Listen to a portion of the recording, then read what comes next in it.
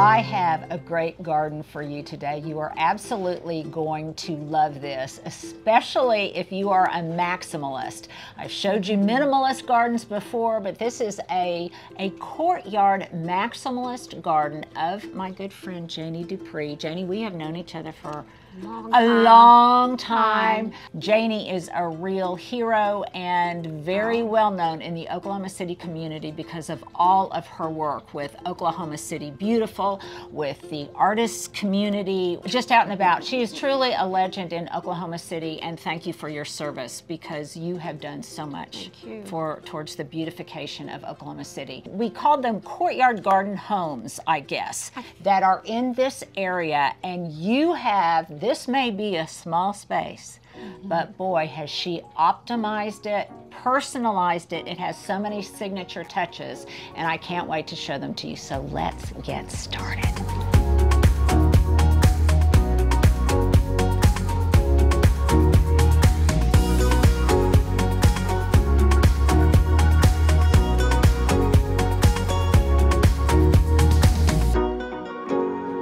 This is a perfect example of so many different things. You and I both share a real affection for gravel. You don't have any grass at all. No grass at all. In your small garden. Okay, now this is to the side of her house, on the south side of your home. Am I right? You're right. Okay. This is just a really, typically at most homes, it's underused and it's ignored. But this is kind of like a pathway garden that has a gravel base. It's got all sorts of features. And you told me that your daughter says that this is actually her favorite part of the garden. Yes. Yes, and it just goes to show what you can do in a small space. So here are just a number of the features that to me really stand out. The fact that it faces south means that this eastern redbud here creates absolutely gorgeous shadows on the wall. And I just love that. And it fills kind of an empty brick facade. But this redbud has a story. This was a little seedling from the Redbud Classic. And when we brought it here 3 years ago, we'd had it in a pot, and it was probably about this tall. So in 3 years, it's grown this much. So for those of you that don't know, the Redbud Classic is an institution here in Oklahoma City. It is a foot race that everybody who's anybody and runs wants to be involved in.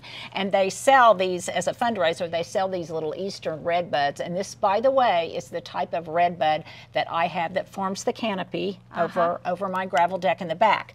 Now, tell me about this wonderful grapevine here. The grapevine was here when we bought the place, but it was in a different location.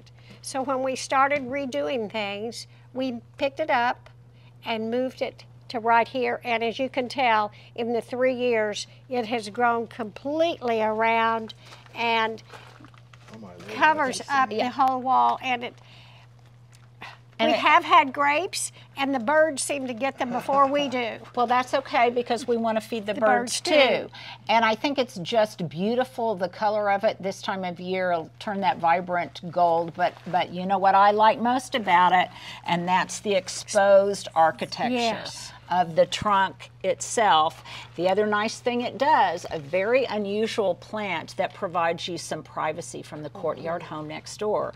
So I love this. I bet it's gorgeous in the spring as all of the buds, the leaf buds start to erupt. Yes. We love this. It's because of the privacy that it gives us in this area. Although we don't spend a lot of time down here, I kind of like to come sit in the sun in the wintertime. Which speaks that she's got little seating areas back here. Again, something uncommon in an area that most people don't exploit in their homes, but that is so important in a courtyard garden that is small from the beginning. So how much space do you think you have here? Oh my goodness, I have no idea. It's probably 50 feet, 50 yards long here. Okay. Maybe half a football field And is this length. Okay, and the footprint of your home, you said, is about 1,800? It's 18, close to 1,900. 1,900 square feet. Uh-huh. Okay, so let's go. Stuart's wanting us to move along. And by the way, we've also got Matt here, and who's helping us film, and also Bill, her husband, who is just puttering and doing things, making it look that much better for us. So over here, you've got a little herb garden. Yes, yes. And it looks like you've got some mint, you've got basil, which is still going strong here. And then, because everybody has to have a garden gnome, That's right. You have a garden gnome. She's got some chives here. Because as I said, you definitely are a maximalist. Yes. But you could do this, you could create something equally as beautiful in a more minimalistic, Zen kind of way if that was your style. But definitely, this is so you. So is this a crepe myrtle here? No, I'm not sure exactly what this is. It just seems to grow and grow and grow, and we keep it. Yeah, okay. So it's our question of the day. What is this? That's the Stuart question of the day. A Stuart question of the day. And my question of the day would be, how many of you out there, you garden in all different sizes of spaces, how many of you out there garden in a courtyard type garden? You've got a pruned up, you exposed Holly. A pruned up holly here. I'm trying to get a good shot here. Sorry. Can you get a good shot? Okay. I believe. How are they going to tell us if they can't see? Well, I don't know, Stuart. Where am I going? I don't know. Okay, you're going to show over here. Look at how beautifully. Is this a Nellie?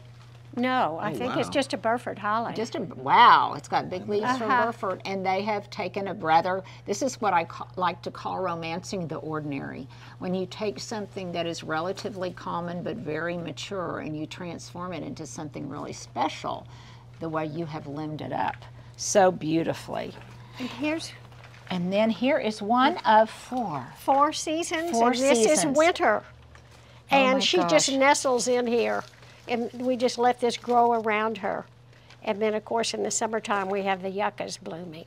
And oh my gosh, this is such a New Mexican kind of plant, isn't it? It's everywhere in Colorado and in Santa Fe. And I just love the scent of it. This is Russian sage, or is it what's Petrovskia, I believe? Well, and we've cut it way back a couple of times this summer.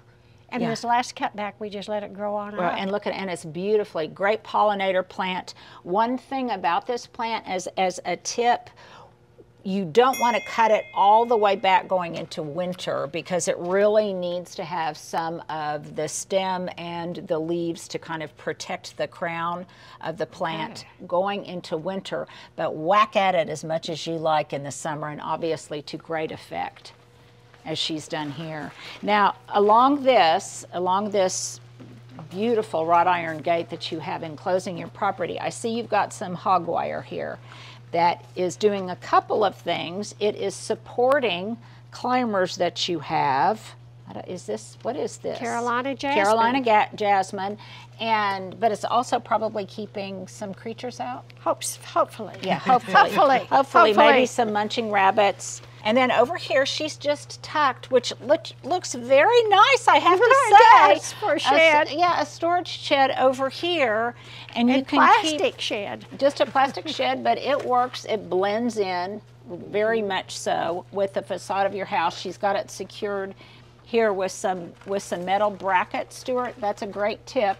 Should probably install your furniture. Yeah, probably outside, unless you want to move it around. Oh, oh my gosh, this jasmine, Carolina jasmine blooming, yes. It's blooming. Now, do you want me to tell you a heartache? What? I had this growing up probably 60 feet into the air that I started on a neighbor's tree, and it all died back in that February minus 15 blast. Oh. So it can be pretty rambunctious. So we need to mulch it. So you need to mulch really it. Mulch Though normally not a problem. I hadn't done anything to it in probably 30 years. Very practical, very attractive pattern of putting flagstone and gravel. I love this look. I love the crunch of the gravel when you walk on it. Gets really good drainage, and you don't have to worry over here about weed eating. You don't have to mow. You don't have to do anything. And if you've got little ones that visit your garden, what a fun little private Secret space. place. Secret place for them to come. And, ooh, what kind of grass is this? Well, you know, Roger asked me what this is, and it was just something that was the prettiest color. It's a blue-gray, and I just picked it up at Lowe's, and it fills this empty, you know, an empty space, gives us a little bit more privacy from our neighbor. And great autumn interest. Yes. Yes, question 2, if anybody knows what this is. Like a blue stem, it almost looks like something that would be native to the prairie. Might be hard to identify in its dried state. Stuart, get ready, because I really want everybody to see the entire length of this courtyard garden, because it is pretty spectacular. Janie, I'm going to go up here, but you just stay put, because I want to get out of the way so Stuart can show how much stuff you have very beautifully crammed. crammed crammed into this courtyard garden, because you like a lot of different things, and you have been able to, I think, scratch that itch and really squeeze a lot into this small space. First, before I do, Stuart, can we concentrate on this area here? So this corner has really been transformed recently because of that cold blast. You've had these these little gem magnolias in this corner that gave you lots of privacy, great visual weight in this corner, and made it very intimate. And then in that terrible freeze, you lost, or you thought you lost this middle one. See how much shorter it is than the others? You thought you lost it, but you did some trimming on it. Lo and behold, this is a case where you were rewarded for your patience. It came back. It came back. I'll be much shorter. I'll be much shorter. Still alive. Still alive. And very much alive, because look at the buds on this one. Right. Now you did a pineapple basket turnover, because this one was taller. And you switched positions. Is that what you did? This one was already here when we bought the place, but it was down ground level. And John Fluitt's crew picked it up and moved it up here. Now, tell me that again with me shooting a little wide. Okay, this one here existed when they bought the property, but it was ground here. level. It was ground level here. So they built up this bed with a flagstone wall, which elevated it to here. Yes, beautifying it, increasing its stature, making it look more mature than it even is, and then you added 2 more little gem magnolias as a backdrop here. This one, after they moved it, it had a hard time. It was very skimpy. So last spring, we really cut it back severely and cut this one back severely. And you can see there's almost 2 feet of growth on that. Yeah, this one has really filled. Okay, a great takeaway tip: if something seems to be struggling, cut it back, and at the appropriate time of year, feed it. And then you have enough in the foreground and underneath the canopy of that magnolia to have season that is number summer. 2. That is summer, hiding back, and It's even hiding from you, Stuart. And as that magnolia fills out more, it'll be more enclosed. Yes, so it'll have very a little much shady nook for the summer. But in the meantime, you've got some iris that you've got planted back there. You've got, that's a good southern living plant, sunshine ligustrum. And in the back layer, you've got a retaining wall that is also built up. So you've got 3 tiers of planting. You've got ground level, this midsection, which kind of invites you to come up and take a closer look at Cupid season number 2.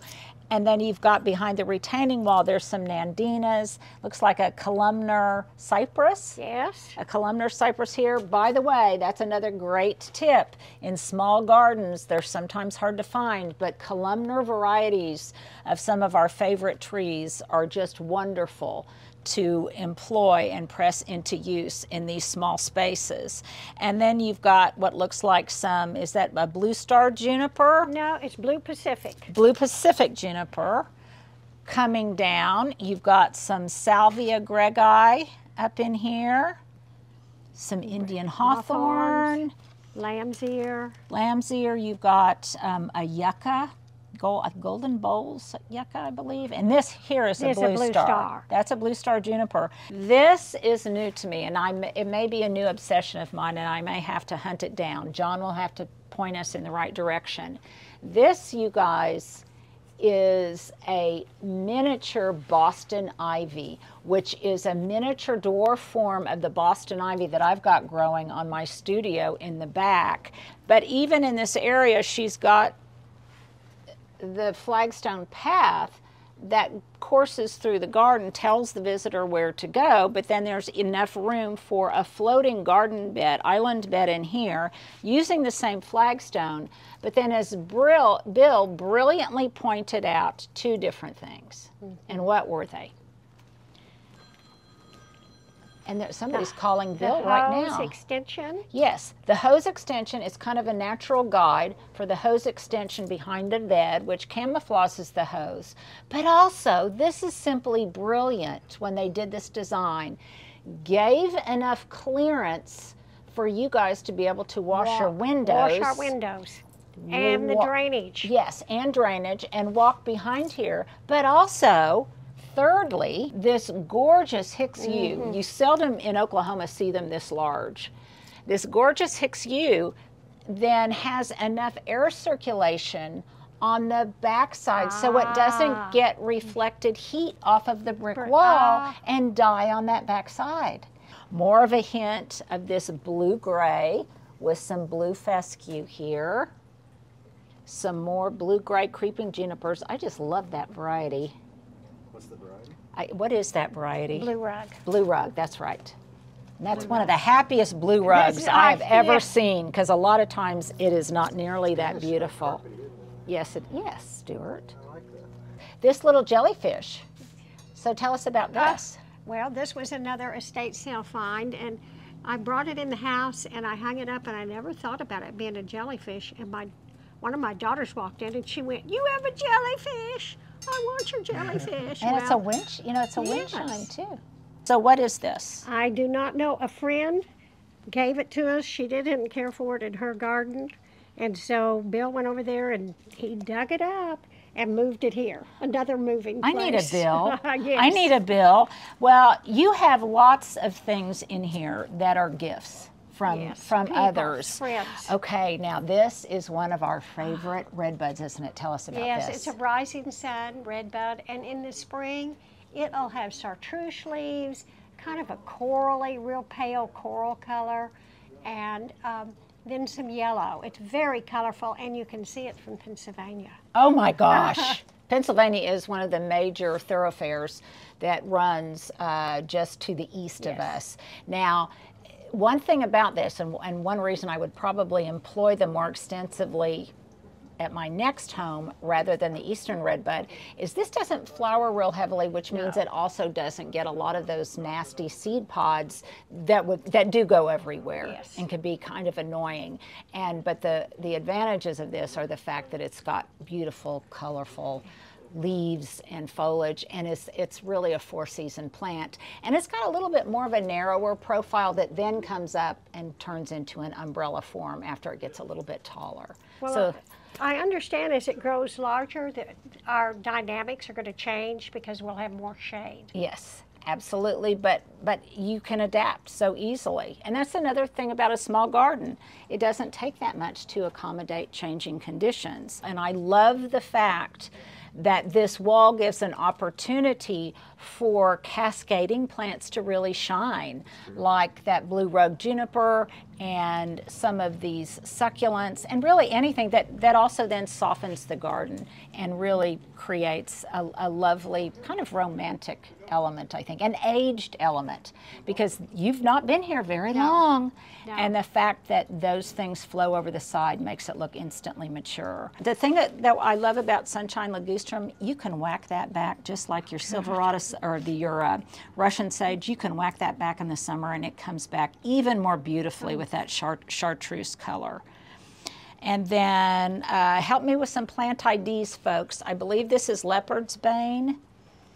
You and I were asking, trying to think about it. I believe it's Leopard's Bane, but whatever it is, it's getting ready to bloom just beautifully. We had no idea that it would bloom. We just thought it was just some form of greenery to go in here. But the spots, they're not sunspots. Now, Janie and Bill are friends after my own heart because they love to forage items in nature. And so you will find elements of driftwood, beautiful stones. And this looks like some kind of carex, maybe Everillo. That's a southern living plant. And then we come to season number 3. Are we on 3? This is 3. This is a fall because it's the grape harvest. Love Getting it. ready for the wine season. And did I ask you where you got these? You know, they came as with the garden. What else can I say? And then now Roger found Roger, our mutual friend, found the missing season. Yes, I kept trying to ask him to steal one from one of their other clients, but he didn't do that. Well, what kind of friend is that? What kind of friend is that? How could you be with just 3 seasons? So you've got a wonderful tutor here that has both a Nellie Mosier and that's in bloom now, and a Henry Eye that's not in bloom, the white. That's right. It's in the spring, but it's, you know, we've got more buds coming, and we do have a photograph of this blooming in the snow.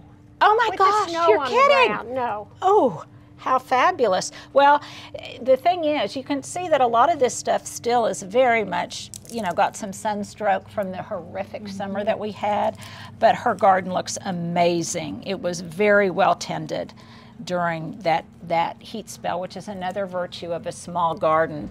And then you've got, this is some kind of spirea. What's it called? Yes, I think it's a cut leaf. I love this. I think it's a cut leaf, and actually in the spring, it's a lot paler color too, more of a chartreuse, but it's darkened as we've come into the fall. And then I love the blue-green, and this looks like some kind of panacea. Do you know what that is? It's some kind of pine tree, and you know when you can find them? Here's another tip, you guys.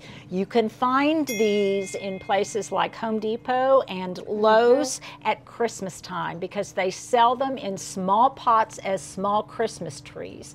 And you can go ahead and plant them outside. I recognize this variety for that very reason, and it looks beautiful with this pencil plant. Pencil plant, looks like some kind of sedge or something, that blue-green. You've got a kalanchoe or a kalanchoe, depending on how you pronounce it. Love this, love the way you've got it mulched with these big stones. If you don't want to have to bend over, you just use a plant stand. That's right. To hold your water bucket.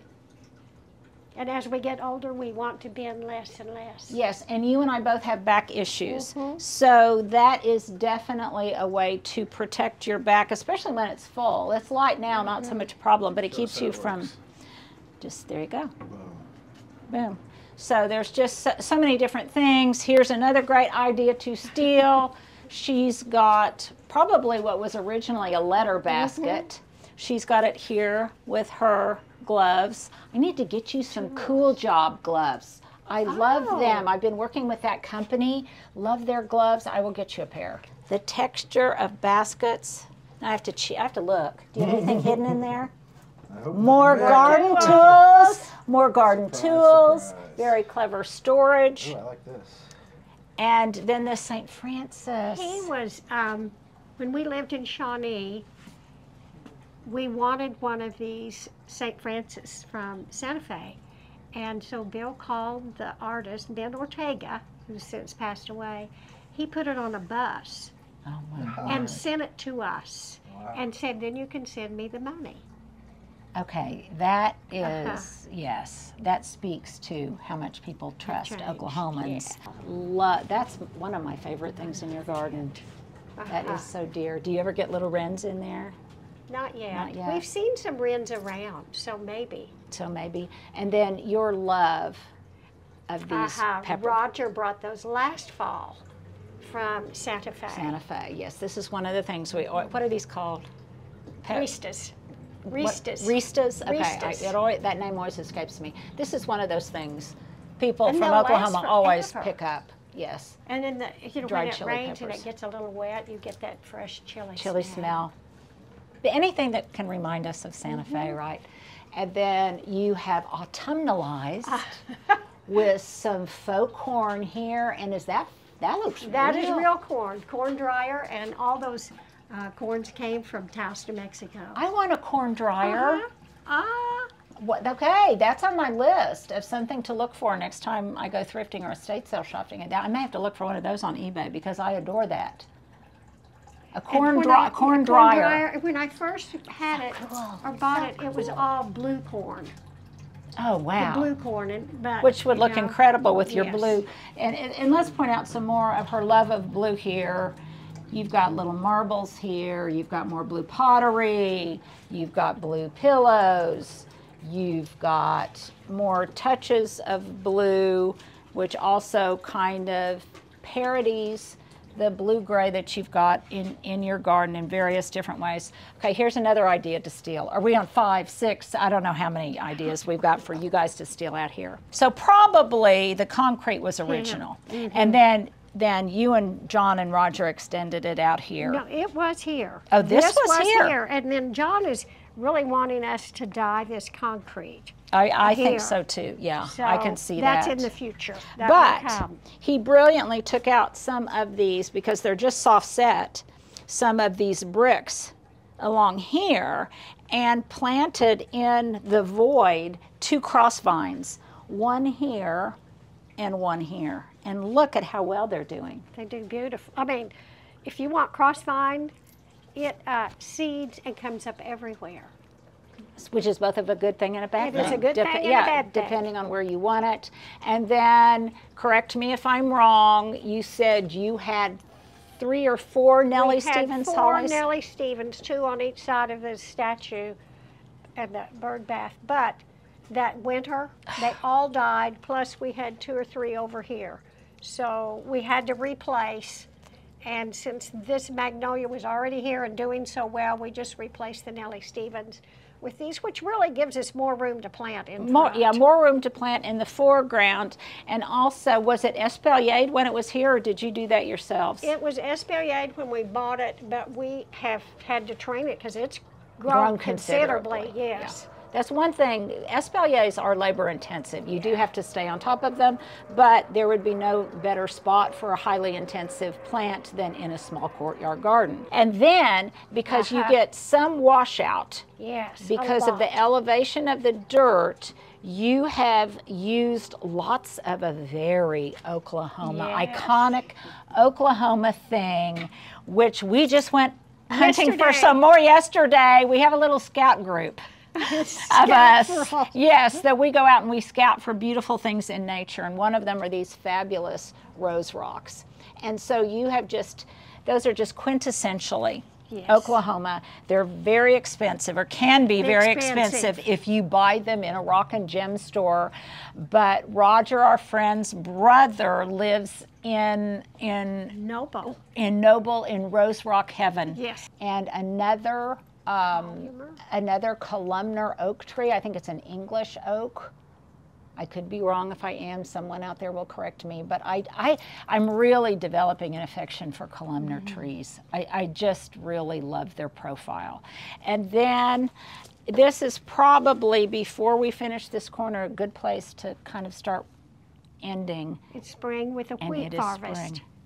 So we actually went front to back. We kind of went in the wrong order. We're ending up with spring, but that's okay. And it's nestled in another gorgeous holly with more evergreens over here, boxwood, more Indian hawthorn, And these beautiful yopons, which I do I love love yopons. Talk yopons. again, another example of romancing the ordinary, the way they're limbed up. These are tough in Oklahoma, and they replaced 2 more of those Yes. lost Nellie Stevens. And our plan is, hope, is that these will grow together and more jasmine on the fence, so it'll give us more privacy. And you'll feel completely like this is an intimate space.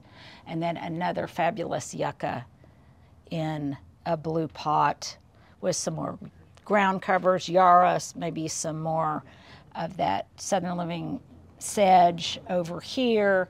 We've got some purple oxalis and some yarrow. And then you and I were talking about this. I find this to be, I know in other places it grows like a weed, but this is a climbing hydrangea, and I've tried multiple times. I've never been able to get it established. I just didn't have the right microenvironment. Does it bloom? Oh yeah, Well, it will it's never bloom bloomed beautifully. here. Yeah. Well, maybe it just is a question It of needs to mature more. maturity. So this is just an example of how much art, personality, signature touches, geographical references that you just love so much that you can fit into a small courtyard garden, and you have done it brilliantly, Miss Maximalista. Maximalista. And again, I just want to emphasize, if maximalist isn't your style, you could do the same thing in a minimalist way, but it gives you the luxury of being able to grow more high maintenance plants, sometimes more interesting plants, because you are not being a slave to the lawnmower, to watering, to things like that, because you don't have lawn and you don't have a bunch of just common shrubs. It's absolutely brilliant. So, signing off from Janie Dupree, my buddy. Thank you so much. I hope you guys enjoyed this as much as we did. Thank you. And Stuart, it's good to see your face. Well, if you've held on this long, here is your outfit of the day. I will start, and then Janie, you can finish. So my earrings are some cactus. You probably love these, don't you? Got these in Santa Fe many years ago. We both are Santa Fe lovers, as you've already heard by now. My top was actually thrifted, and I got this at, I can't remember, but it was a thrift store in Salida, Colorado. My breeches are some of those Banana Republic jeans I just got on sale. They were $120. Jeannie, and I got them on sale for I think $19.99. Oh my gosh. Just this week. that. And my shoes, booties are Forever 21, and then you guys have seen an assortment of all of my bracelets before. I actually made this one. This I got at a wonderful store in Salida, Colorado called Currents. This came from my friend Deborah. You may know Deborah Mitchell. This was a gift. I think she got that at BC Clark's. I always wonder how she remembers it. Goodness. Well, because they all have meaning to me. They all have meaning to me. And this, I don't know where I got that. I've just had that forever. And I got this as a gift from my husband years ago. Okay, so take it away, Janie. All right. Well, we're glad to have you here this morning. It's a beautiful fall morning and couldn't be better after this summer. And we are dressed appropriately. So where'd you get these sweet sterling earrings? You know, I probably picked them up at J.C. Penney's. Okay, J.C. Penney's. to know. And this wonderful I have Johnny. to show you the back. Look at this back. shirt. Isn't this cute? It looks like a Johnny Was it's embroidered a shirt. But it's a copy, and it's great. It's a copy, yes. And of course, everything looks cute on yours because you're so tiny. And your jeans, do you even My remember? jeans, you know, they probably came from Macy's. And my shoes are some that my daughter got me. You know, she likes to keep me in the latest of style. Well, there we go. We have to be stylish at any age. So there you go. There is your outfit.